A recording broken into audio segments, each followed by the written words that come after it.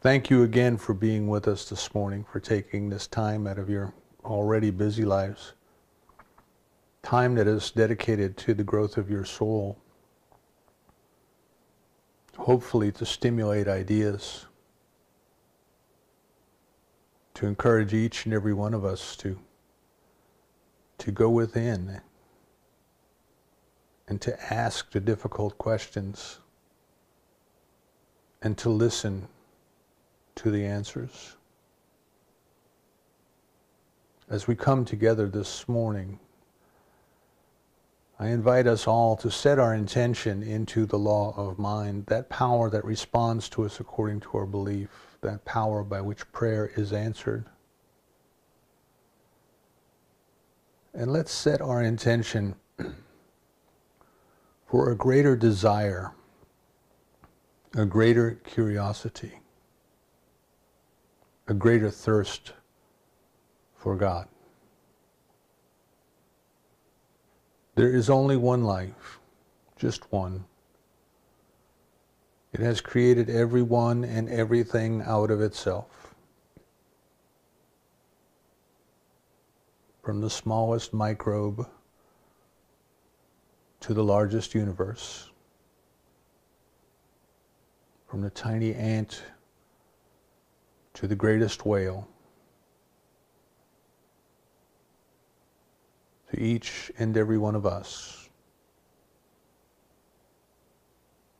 It is expressing itself as us and through us. Nearer than our hands and feet, closer than our breath. It is the very intelligence that turns our food into muscle and bone, turns our drink into blood,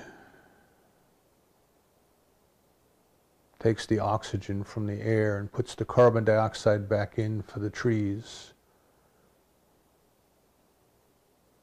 It knows exactly what it is doing. It knows us only as an expression of itself. Therefore, it can wish for us only that which it would wish for itself. It has created us out of itself and left us alone to make the magnificent discovery in order that we might be individualized, unique. But it has placed in our heart a desire to know it. As Meister Eckhart says, it is the child who clears its throat while playing hide and seek to assure it will be found. There is that precious jewel within each and every one of us, the Holy Grail of the mythology of old. The presence of the divine within, that divine spark which the poet tells us we may desecrate but we can never destroy. The divine love that is just waiting in quiet repose for our discovery of it.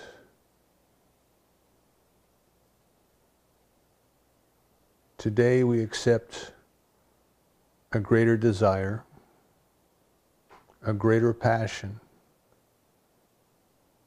a greater commitment to discovering it, to releasing and letting go of every and any distraction, eliminating the clutter of our mind, of our hearts, of our lives,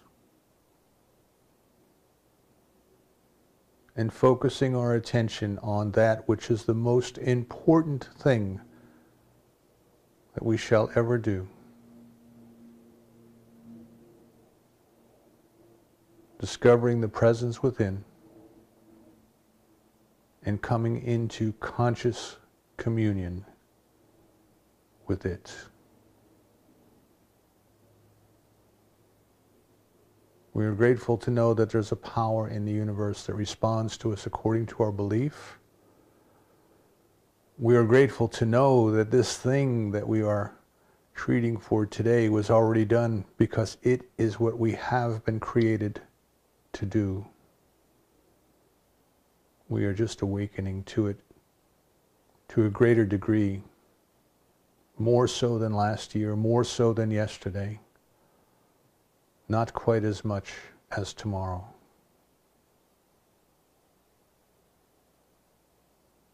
We surrender completely to the divine love within us that is calling us to itself. We release this treatment to that perfect law, the law that produces whatever change or changes as needs must be within our consciousness, within all consciousness, so that this very day, through this very treatment, a greater desire to know God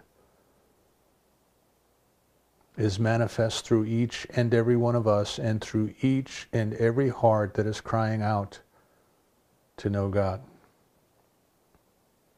We release this treatment to that perfect law,